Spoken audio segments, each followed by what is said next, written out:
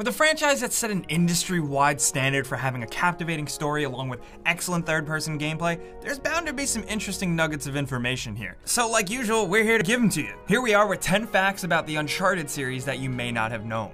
Starting off with number 10, look, developing a video game is no easy task. It takes a lot of money, boatloads of people, and thousands upon thousands of hours to work to produce even a playable demo, let alone a game series that gets bigger with every entry. The Uncharted series is definitely no different in this regard. In 2011, during the late development of the third Uncharted game, Drake's Deception, the developer Naughty Dog's co-president Christophe Balestra tweeted out a photo of how much space all of Uncharted 3's assets, which are, for those of you that don't know, essentially the stuff that goes into a game like 3D models, sound effects, and textures, took up a 25 terabyte hard drive. And it took up almost the entire thing, leaving around 700 gigs left. 25 terabytes is a lot of storage. Hell, a few years ago, you were the coolest kid in school if you had a 32 gig iPod Touch. And most consoles nowadays ship with 1 terabyte of storage. So it's no surprise that at the game's release, developers had to really work some compression magic to fit the entire game on a 50 gigabyte Blu-ray disc. It just never really ceases to amaze me how much this stuff is done. Now next at number 9, if you're working on creating a video game or any piece of media, there's a lot to be said about the importance of sketching out your ideas before you execute them.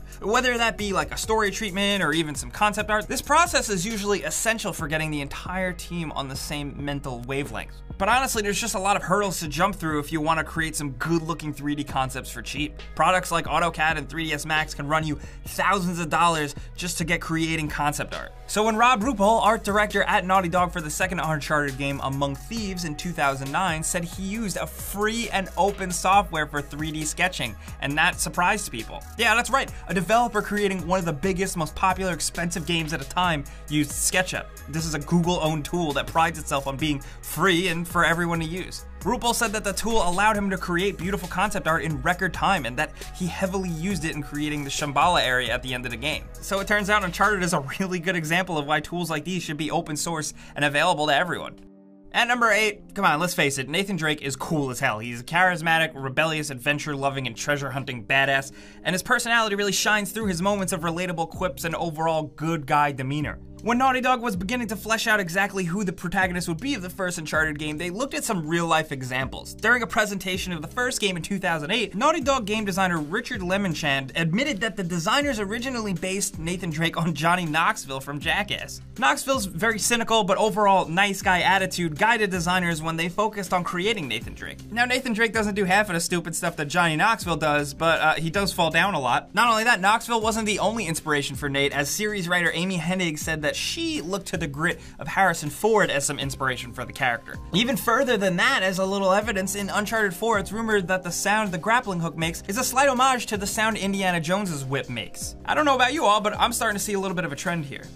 Going down recent memory lane with number 7, if you're an Uncharted fan, you probably watched the E3 reveal and demos of the game's releases, and if you've done that, you probably know of a little mistake that happened at E3 in 2015 during the demo for the 4th and final Uncharted game, A Thief's End. During the demo on the big live stage, one of the controllers malfunctioned while everyone was watching. Nathan Drake just stood there for 30 awkward seconds while Naughty Dog scrambled around behind the scenes to figure out why the game wasn't working. Turns out both controllers on stage were just connected to another backup PlayStation 4 instead. So a little Easter egg in Uncharted 4 comes in the form of a PSN trophy called Stage Fright that, yep, you guessed it, pokes a little fun at the E3 faux pas. To get that trophy, players need to keep Nate standing still at the exact point in the final game that appeared in the demo. Just 30 seconds of standing still, and that bronze trophy is yours. So you gotta give Naughty Dog some credit for making fun of themselves here. I always appreciate that.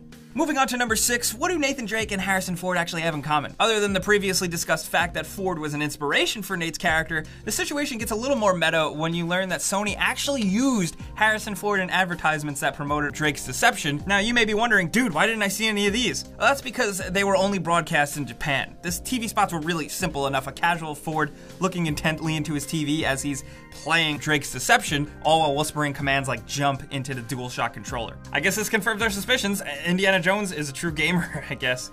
I wonder if he likes Mountain Dew. Next up at number 5, not only did Naughty Dog release the Uncharted series, but obviously they're responsible for everybody's Wumpa Fruit-loving Bandicoot, Crash. Now there's actually a wild theory out there that Crash Bandicoot and Uncharted essentially take place in the same universe, or some sort of meta version. This theory has actually been going for a while. You probably know about the big one in Uncharted 4, but the franchise has had small Easter eggs referencing one another throughout the games. In the first Crash Bandicoot game, the titular character is seen to have a framed photo of Nate on his mantelpiece. This is of course in the remastered Insane Trilogy version, but still. Then of course we do have Nathan Drake's gun holster, which does have Naughty Dog on the back of it. And then of course there is the big famous scene in Uncharted 4 where you literally sit down on the couch with Elena and play Crash Bandicoot on an original PlayStation. I don't know if these actually do take place in the same universe, but I think it's safe to say that in whatever universe Uncharted is in, they have video games and they have Crash Bandicoot. Really, next I think we just need Nathan Drake as a playable character in Crash Bandicoot. We've seen the mirror opposite of that before with Nathan Drake in a Crash Bandicoot level, so I think it's safe to say that modders will come up with something good soon. Now at number 4, just when I thought there wasn't any more room for crazy crossovers on this list, I was immediately proved wrong. This one is just a fun little fact, and not so much of an Easter egg, but apparently there's some other cohabitation when we're talking about anthropomorphic video game animals and Nathan Drake. Turns out the lead game designer for a number of games within the Sonic the Hedgehog game series, Hirokazu Yasuhara, was also a game designer on the second and third Jak and Daxter games, along with being a designer on the OG Uncharted game. This guy seems to have his hands on a lot, since he's peppered his resume with games such as Pac-Man and Mario. So we're just recognizing real talent here. Now next at number 3, it's not easy to swing across massive caverns, take bullet fire from dozens of different enemies, and get out alive. Some might say that in order to survive something like that, it takes a little bit of luck. And apparently, according to lead game designers from Naughty Dog, Nathan Drake literally lives off of his luck. That's right, in July of 2018, animator Jonathan Cooper tweeted out a bombshell that instead of being a regenerative health system, it turns out that the red user interface that represents hits on Nate is actually just a luck meter. The redder the screen, the less lucky Nathan Drake is becoming, and the luckier enemies get at getting a clear shot at him to take him out. The game and the screen getting more cluttered and red is literally Nathan Drake's luck running out. I love that. Coming down to number 2, fans of the Uncharted series are all too familiar with the standalone expansion, Lost Legacy, which I personally really like. But this expansion was the first not to include the series' main protagonist, Nate, and instead focused on Chloe. But of course, this expansion left a lot of fans wondering, why did Naughty Dog go the route of exploring the story of Chloe rather than one that focused on Sully and Sam, considering Uncharted 4 set that up so well? Well, excitingly enough, it turns out that Naughty Dog did consider a Sam and Sully story, but kept coming back to the idea of Chloe. In an interview with the Daily Star in 2017, the game's creative director and writer Sean Eskiak and Naughty Dog's director of communications Arnie Meyer, the two explained why they chose to tell Chloe's story. They said, and I quote, "The Sam and Sully story grew quickly and grew very big quickly, but it just wasn't as compelling. Instead, the designers decided to go with something that felt a bit more fresh, to explore more deeply the character motivations of Chloe." But thankfully enough, don't fret, Naughty Dog said in the same interview that they weren't completely shutting out the possibility of a Sam and Sully expansion in the future. And honestly, I'm holding on to hope because that's a game I really want to see. If we're not getting another Nathan Drake Uncharted, give me a Sully Uncharted.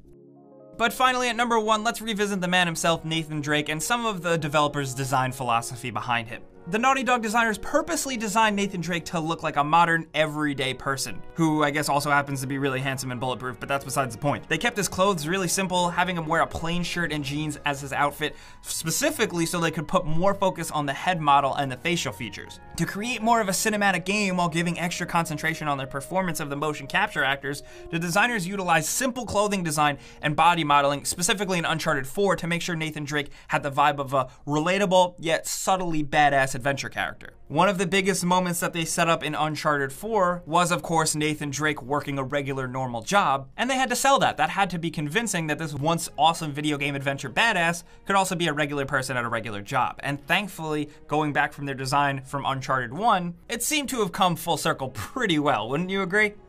So those were 10 little interesting facts about the Uncharted series that we thought you guys would want to know. Some of you out there might have known all of this, but some of you out there may have learned a few things, so we'd love to hear from you down in the comments. What's your favorite Uncharted game? And do you have any other little interesting factoids that we missed? Because we would love to hear from you guys. But if you enjoyed this video, clicking the like button does help us out. We really appreciate it. And if you are new, you should consider subscribing because we put out videos every single day. But as always, thanks for watching, and we'll see you guys next time.